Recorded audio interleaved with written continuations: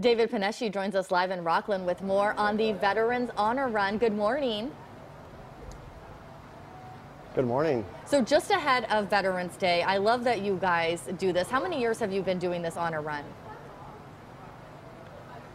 This is our third annual Veterans Honor Run. It's grown from about 80 participants to over 350 this last year. Oh, that's nice. And this is taking place in Rockland. So despite the rain, you believe they're all going to show up? We're hoping so. We haven't heard any complaints yet, and actually I think people are really loving the rain. Okay, and so how much was the fee and where's this money going? So this money is going to the LCPL Victor Dew Veterans Endowment Run. So currently we have about $40,000 in the endowment to disperse scholarships to our students who need funding to pay for tuition so they could graduate debt-free.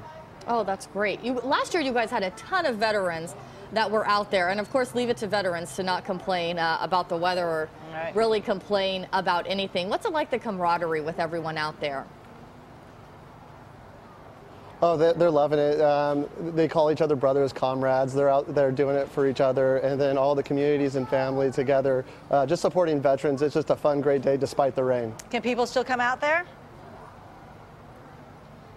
Excuse me? Can people still show up for this?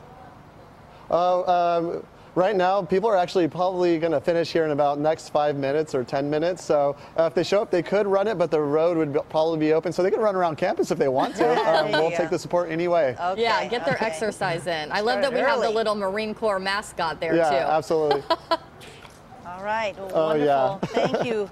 Thanks for doing all this for veterans and all the good work that you do. Yeah, and a good reminder, too, to always make sure that you are thanking those who have served our country, not just on Veterans Day, but every day.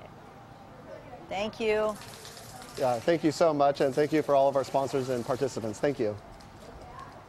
Well, local marching bands